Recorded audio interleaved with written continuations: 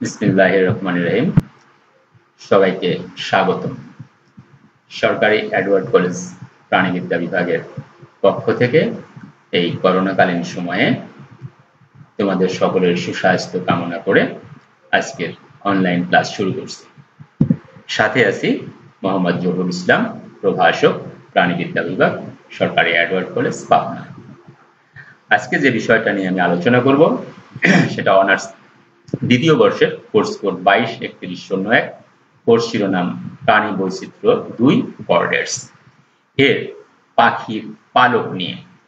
শিক্ষার্থীরা, গত ক্লাসে আমরা পাখির যে পালক নিয়ে কথা বলেছিলাম সেখানে পাখির পালকের সাধারণ গঠন এবং কার্যপদ্ধতি নিয়ে আলোচনা করেছি। আজকে আমরা যে বিষয়টা নিয়ে আলোচনা করব সেটা হলো পাখির পালকের বিভিন্ন প্রকারভেদ। বিভিন্ন পালক আছে পাখির দেহে। আমরা যদি একটা পাখির দেহ দেখে থাকি তাহলে বিভিন্ন রকম পালক দেখতে পাবো। এক এক জায়গার পালকের গঠন এক এক রকম, কাজও এক এক রকম। তো একটা পাখির দেহে সাধারণত কত ধরনের পালক থাকে এবং সেই পালকগুলো কি ধরনের কার্য সম্পাদন করে, এই বিষয়গুলো নিয়ে আজকে তোমাদের সাথে কথা বলবো। তো আসা যাক, প্রথমে বলা হচ্ছে পাখির পালকের প্রকারভেদ। পাখির দেহে যে পালক আছে সেই পালককে আকার, গঠন এবং কার্যভেদে প্রধানত দুইটা ভাগে বিভক্ত করা হয়।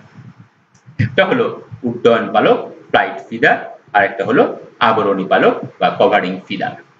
উড্ডয়ন পালক যেটা আছে সেটাকে আবার তিনটা ভাগে বিভক্ত করা আছে: রেমিজেস পালক, রেকটিসেস পালক, কভার্স।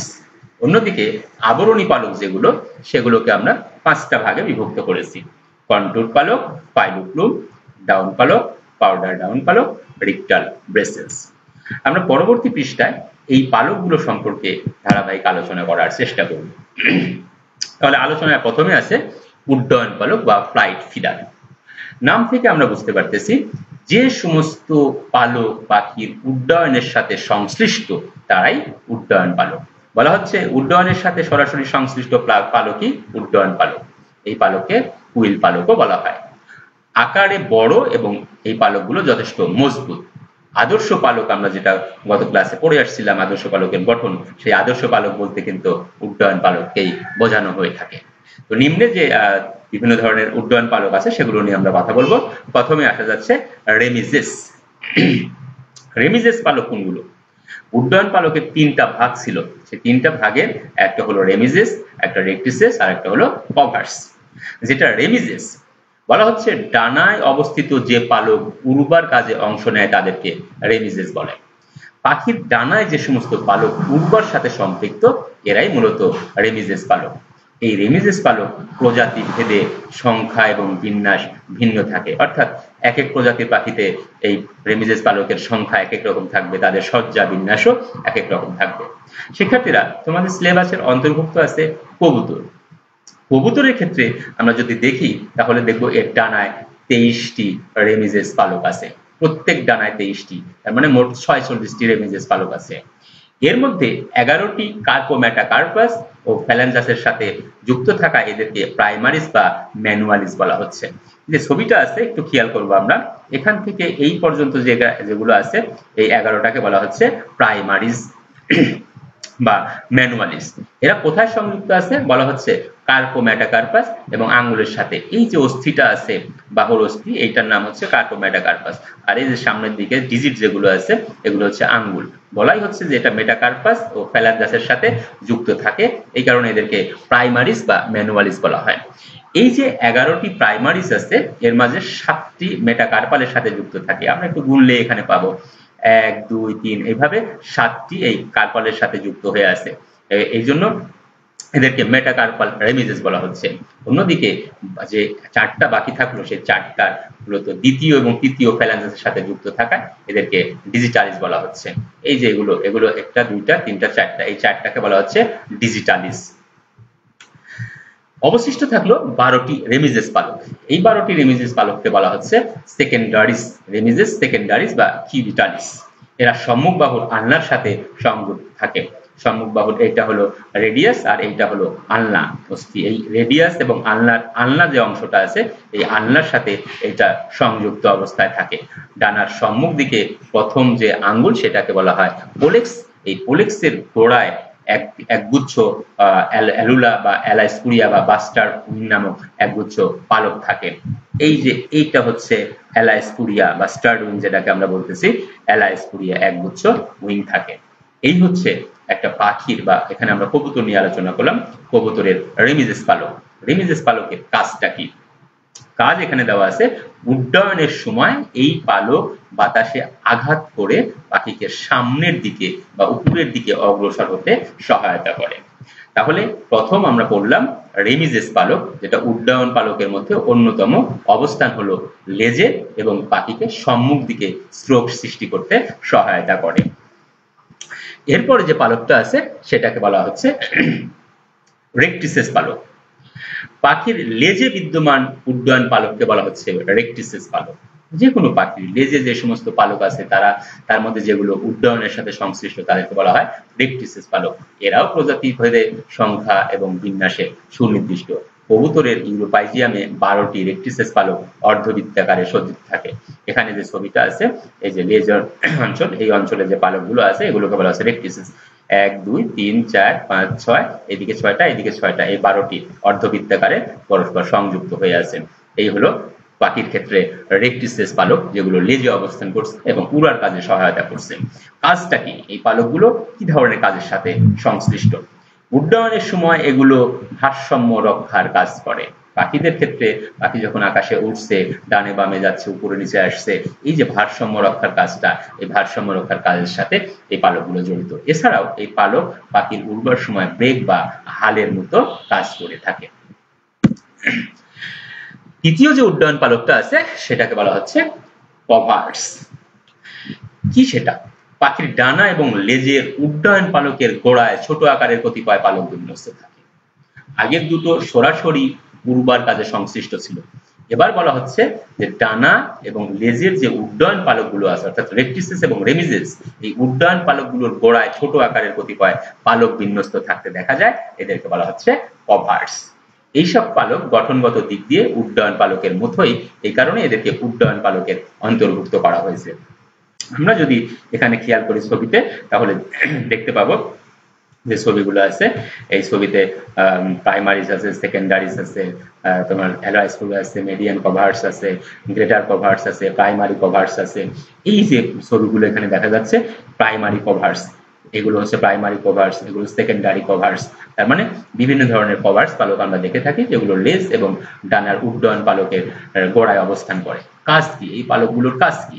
কাজ হচ্ছে, প্রথম 1 নম্বরে বলছে কভার্স পাখিকে বাতাসে ভাসতে সহায়তা করে। পাখিকে বাতাসে ভাসতে সাহায্য করে।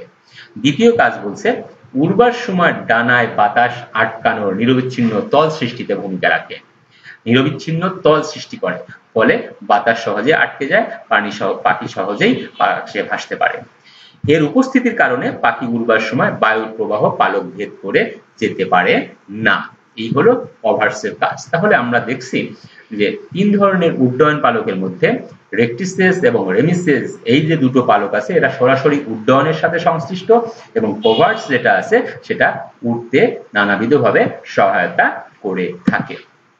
এবার আসা যাক পালকের দ্বিতীয় যে প্রকার, সে হলো আবরণী পালক।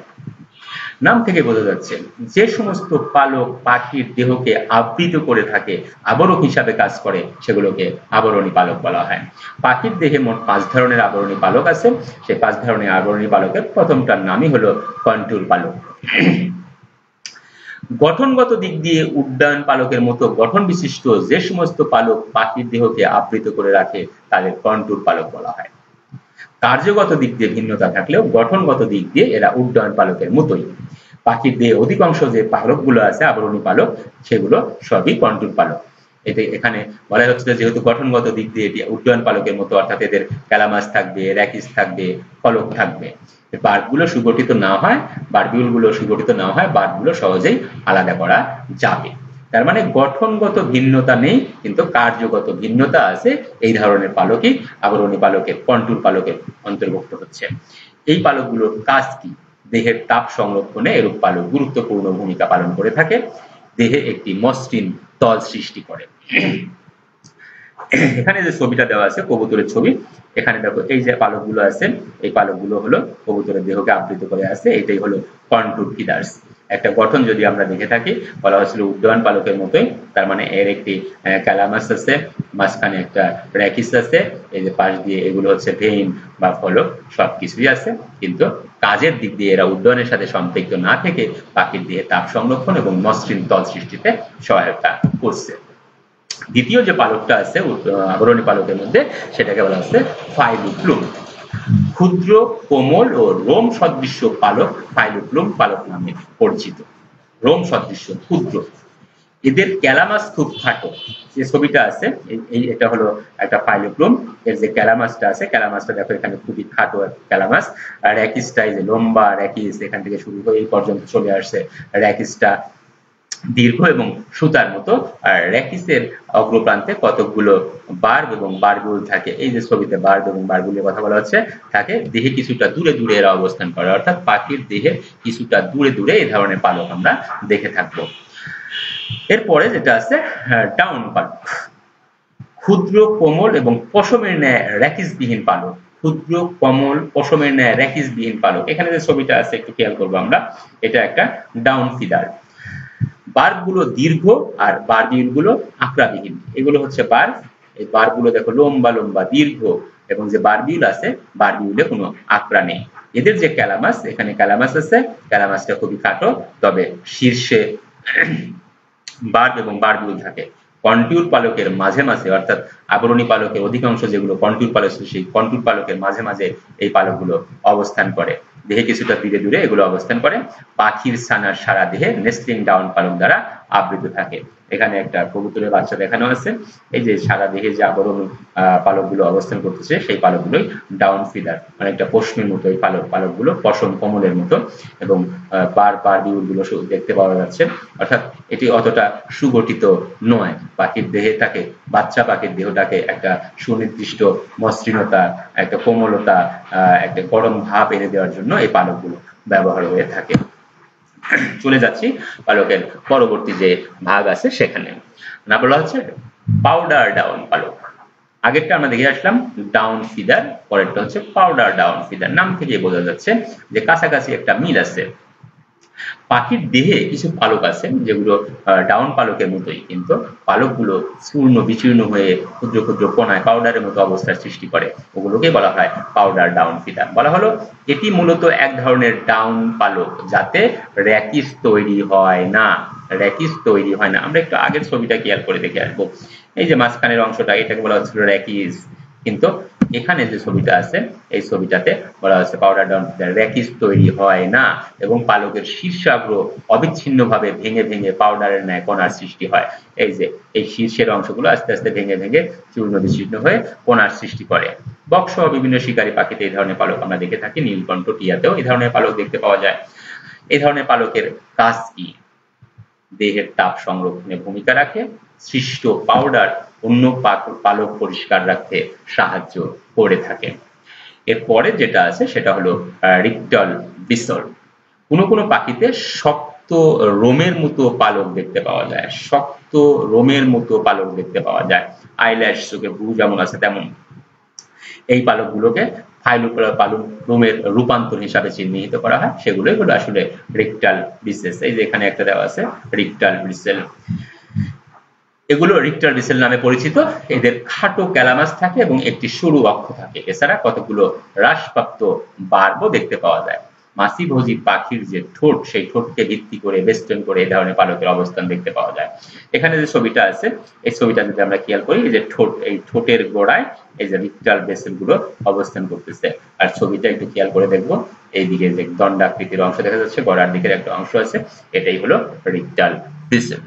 তাহলে আমরা দেখতে পাচ্ছি একটা পাখির দেহে যে আবরণী পালক আছে, সেই আবরণী পালক মূলত 5 ধরনের। এই 5 ধরনের আবরণী পালকের কাজও কিন্তু ভিন্ন ভিন্ন, অর্থাৎ এক এক ধরনের পালক এক এক ধরনের কাজের সাথে সম্পৃক্ত থাকে। শিক্ষার্থীরা, তোমাদের এই কোশ্চেনটা সাধারণত 10 মার্কের কোশ্চেন হিসাবে পরীক্ষাতে এসে থাকে। তোমরা যদি ঠিকমতো উত্তর দেওয়ার চেষ্টা করো তাহলে তোমাদেরকে অবশ্যই চিত্র সামনে নিয়ে আসতে হবে। চিত্র যদি উপস্থাপন করো আর লেখাতে যদি একটা মান বজায় রাখো তাহলে আশা করা যায় যে তোমরা যথোপযুক্ত নম্বর পেতে পারো। আজকে এ পর্যন্তই থাকবে।